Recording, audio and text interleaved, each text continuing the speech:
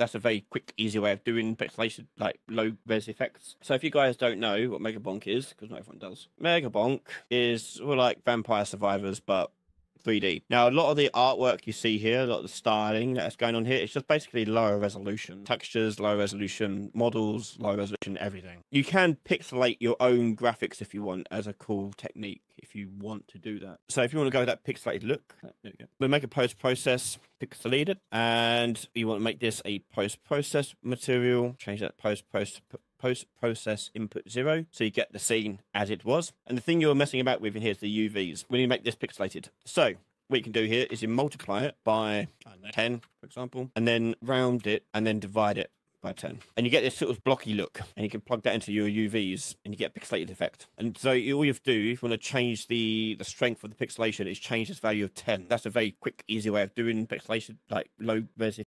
For more game dev tips and advice, subscribe and follow Ryan Laley Games.